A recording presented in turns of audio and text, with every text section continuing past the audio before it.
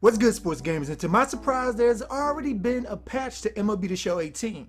The game hasn't even been out a week for the guys who pre-ordered, but they're already on top of it. I like it. So let's go over what's in it.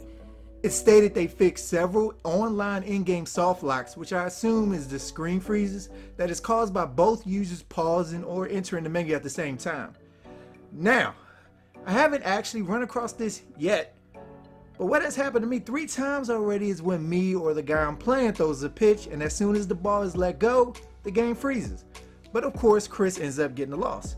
Does that fall under this category? I doubt it. But that's something that's really been frustrating so far.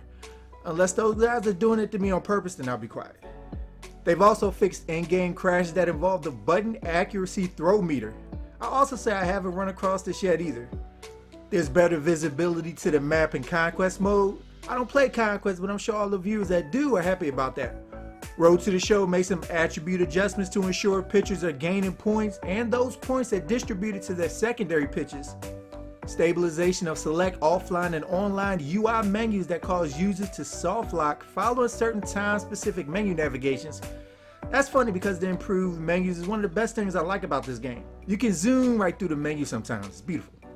But the biggest one was they sped up the pitcher's pitches, so everybody isn't throwing like Jamie Moore here out there. I'll tell you, the amount of early swings I've gotten so far has got to triple what I've had at this point last year. As you can see, I play on the Show 15 camera. Before a brief game, okay, 1/2 inning, I switched to the camera that's like you're looking through the catcher's mitt, strike zone, I think.